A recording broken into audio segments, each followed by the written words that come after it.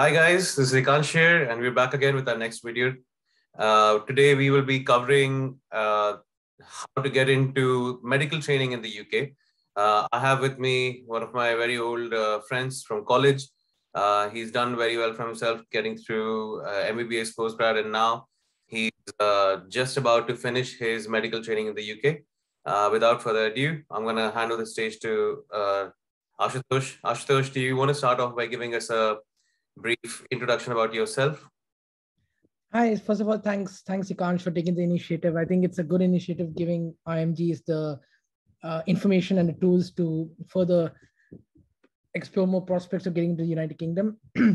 So getting into it very briefly, I'm from the same batch as Ikansh, as you can tell. In 2007, we did our medicine together in MBBS. Subsequently, after my FY1, which you call as internship, which I did from Sir Gangaram Hospital, you basically have to give the PLAB exams, which are the licensing exams. I gather that you've already covered that in a separate video. But the main thing is the PLAB one is an MCQ-based exam, and the PLAB 2 is OSCE. Yeah, so those are two exams to get your licensing. Prior to this, obviously, you need to give an English exam, which could be in the form of IELTS or OET. Nevertheless, you get your GMC registration. The next step is how you get your F2 competencies. Now, there are a few posts which are deciphered as or described as a junior clinical fellow, or you might hear the words SHO or F2 equivalent, or even F2 LAT, which is a locum appointment for training.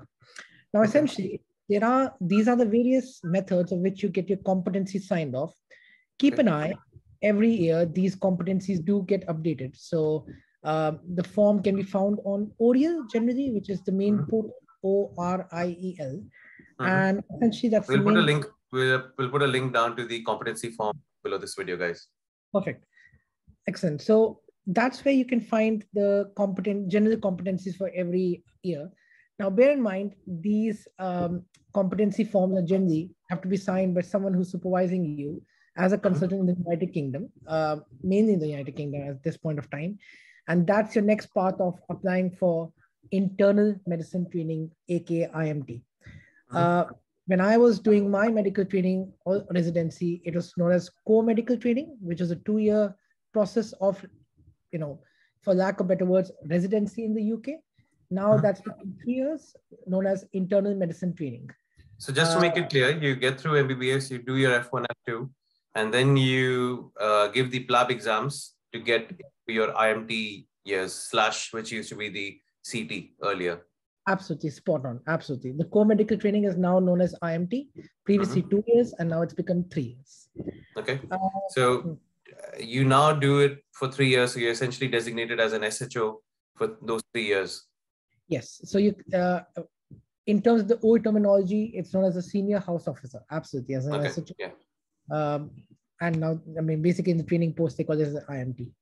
Okay. And how do you then progress on further from the post of an SHO? So what happens in IMT now? Also, I think I need to focus on one part. The portfolio has become a bit more pragmatic in the sense that the competencies have become more generic in terms of how you lead a ward round. Are you able to discharge patients safely? Are you able to carry off a geriatric comprehensive assessment? So it's more about a holistic approach rather than a specific competency-based approach. For example, it's not about chest pain or shortness of breath. It's a more broader-based approach, if that makes any sense. Or and who is this form signed off by? Is it signed off by your supervisor? So once you get into IMT, you automatically get access to an online portfolio, which is sponsored or provided rather by the JRCPTB, which is the Joint Royal College Physicians Training Board. And that's how you get your competency signed off, which can be by various consultants, your supervisors, you have regular meetings. So it's quite a structured format behind it. And it's done over a period of 3 years that you have the absolutely period of 3 years. Brilliant. Super. And beyond that, so once say I've got my competencies prepared, I've done my 3rd year, what's me? Yeah, so as Ikansh very correctly pointed out, and after your IMT, that's when you need to find out what's your particular passion. So for me, it was endocrine and diabetes. Somebody might be cardiology. You finish this IMT, you get those generic competencies and IMT competencies signed off, and then you're eligible to apply for ST training, known as specialist training in the United Kingdom. And my time, it used to be from ST3 to 7. Obviously, if it's self-explanatory that from IMT3, it's going to be ST4 to ST7 now. Most of the specialties, when I say most, I don't want to give any wrong information. So most of the specialties now are diverting towards getting a general medicine approach as well.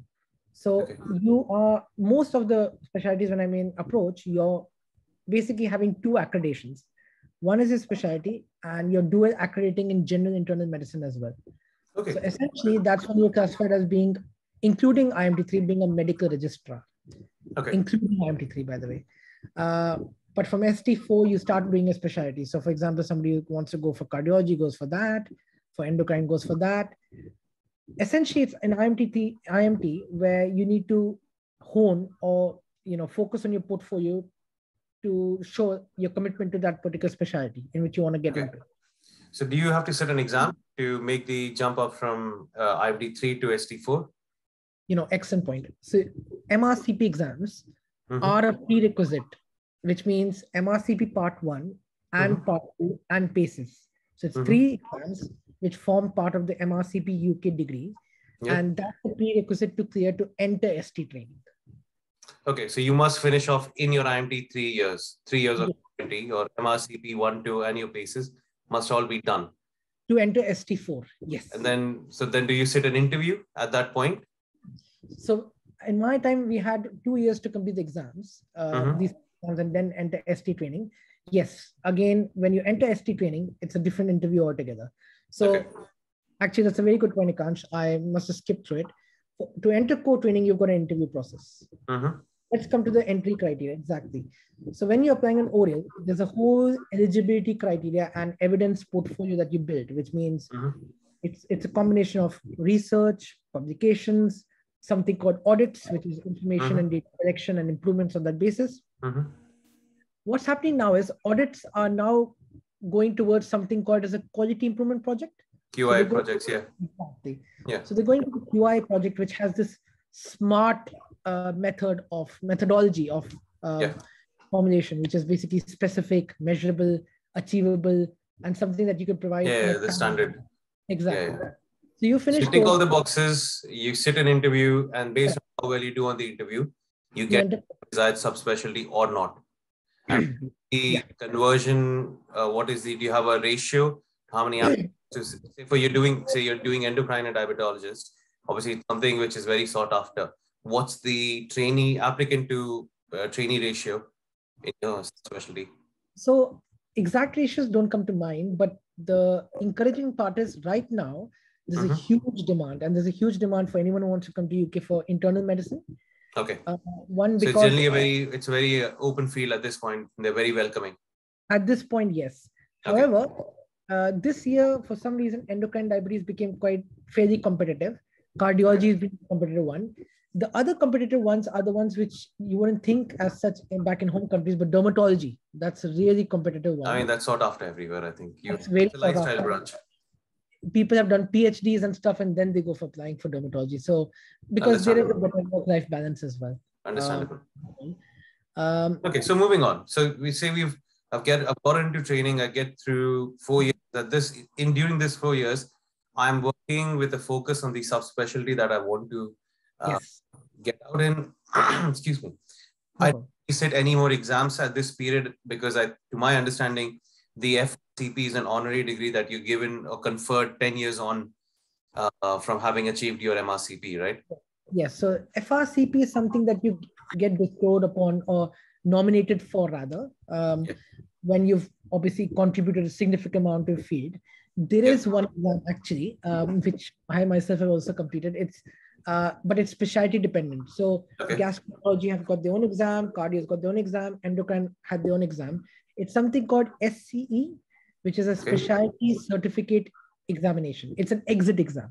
Okay, so there is an exit exam. Yeah. How challenging is this exit exam generally? So I can speak for endocrine because I know that better. Absolutely. Obviously, other specialties would be best approach to Understandable. Yes. It's a single day paper.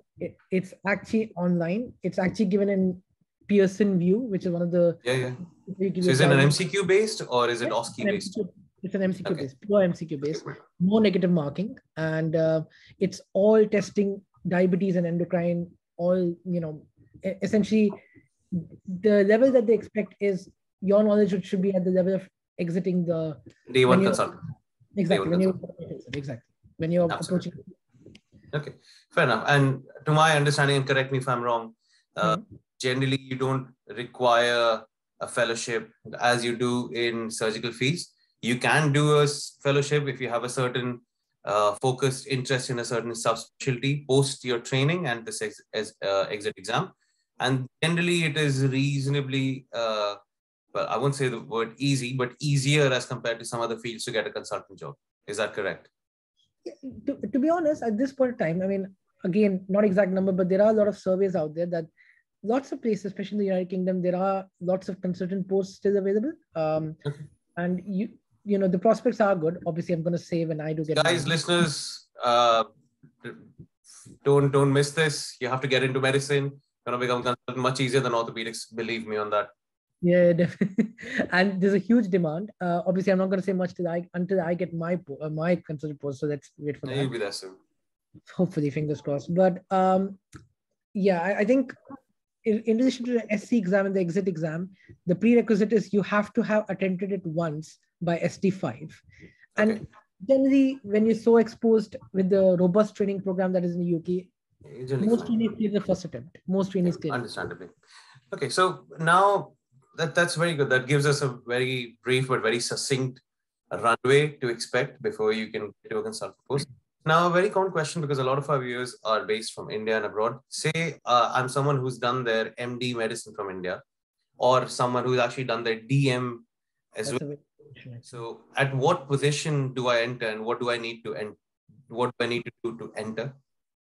So Ikansh has asked a very pertinent question, actually, which does pop up in our groups, and I'm actually one of the MRCP Part 1 tutors as well. So we get that in our course quite oftenly. Essentially, it's not about knowledge.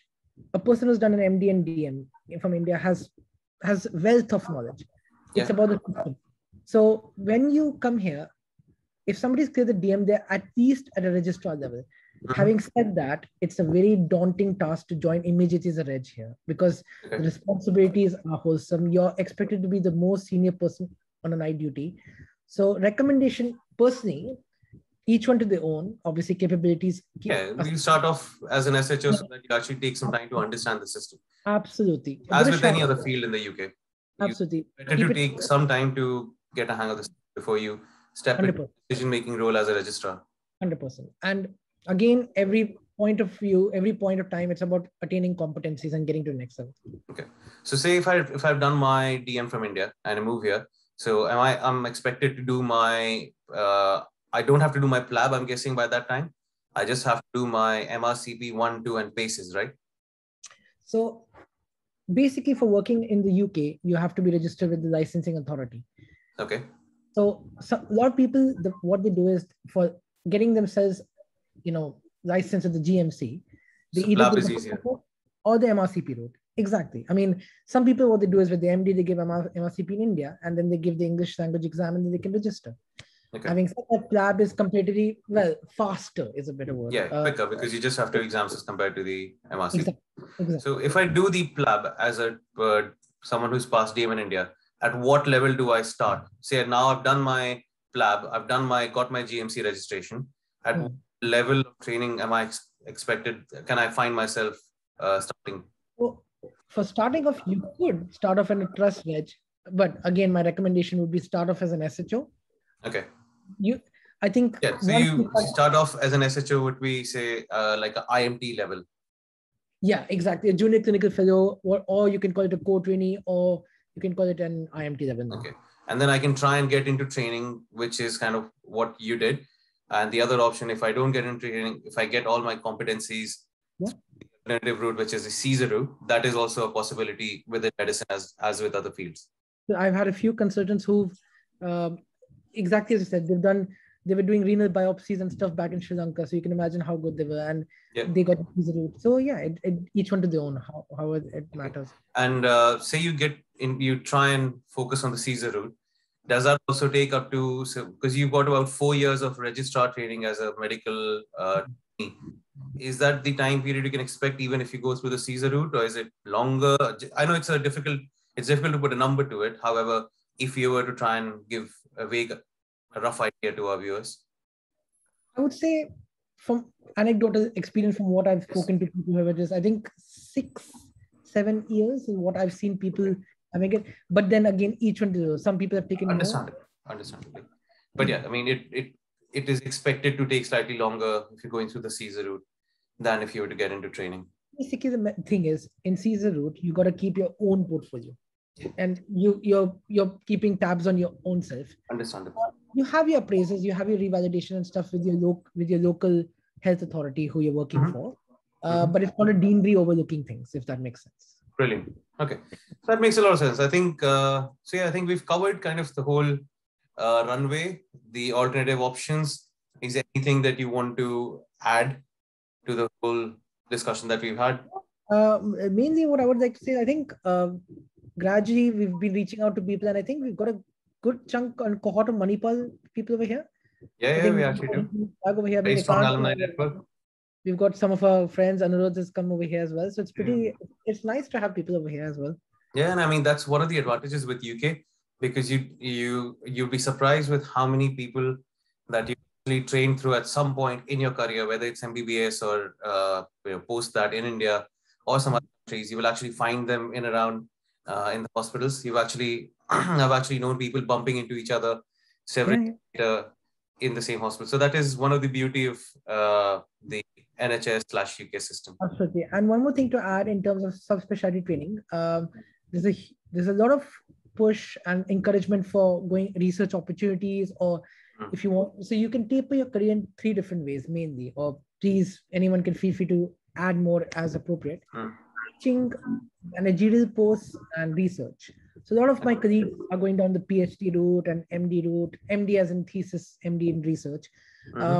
My aptitude is more of a teaching, so I hope I go down that route. Some people are going deep into admin and leadership, so you can make changes, service improvements, and there is a lot of scope for improvement and service improvement as well. So choose whichever path you want to and succeed in that, I guess. That's great. Super. I think we've covered pretty much what we intended to, or we set out to cover. Just want to thank you very much, Ashutosh, for taking. Correct me if I'm wrong. I think you were on night duties and you still managed to sit through this post your night duty. So really, a big thank you to you. I'm sure all our viewers will appreciate what you've put forward, and you've given them.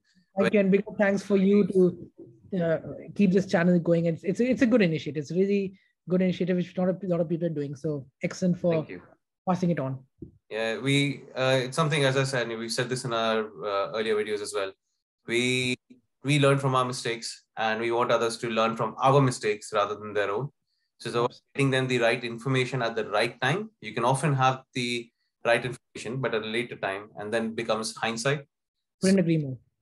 That's something we are trying to change or provide, and hopefully people make better choices and optimize their time and careers in the process.